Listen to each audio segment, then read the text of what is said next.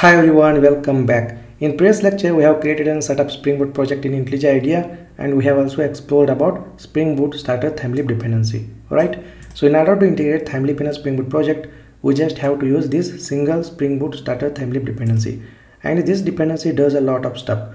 Okay, so if you dive into this dependency, it internally provides Thymeleaf Spring 6 integration dependency. Also, it will provide Thymeleaf extras Java 8 time dependency, and if you dive inside Thymeleaf Spring 6 integration dependency, it internally provides Thymeleaf dependency. It means that in order to integrate Thymeleaf in a Spring Boot project, we just have to add Spring Boot starter Thymeleaf dependency.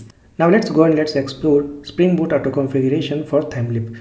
Well, here auto configuration means Spring Boot will automatically configure Thymeleaf related configurations. We don't have to manually do it. Okay, Spring Boot will automatically configure Thymeleaf related configurations. We don't have to manually do that. Well, Spring Boot provides auto configuration for Thymeleaf by adding Spring Boot starter Thymeleaf dependency. It means that Spring Boot will provide auto configuration for Thymeleaf whenever we add this Spring Boot starter Thymeleaf dependency in our Spring Boot project. Next, Spring Boot starter Thymeleaf dependency, it internally provides Spring and Thymeleaf integration dependencies. For example, if you dive inside this Spring Boot starter Thymeleaf dependency, it internally provides Thymeleaf Spring 6 integration dependency.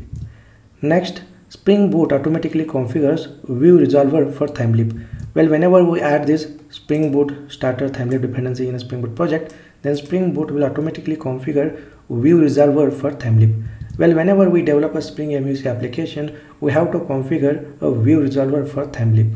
Okay, so Spring MVC basically requires a View Resolver in order to resolve the view. Okay, so Spring Boot will automatically configure View Resolver for Thymeleaf. We don't have to manually configure the View Resolver for Thymeleaf. Next, Spring Boot auto configures location for Thymeleaf template. By default, Spring Boot will look for Thymeleaf templates in a resources/templates folder. For example, if you go to our project, we have a resources folder. Within that, we have templates folder. Okay, so Spring Boot will automatically configure the location for Thymeleaf templates.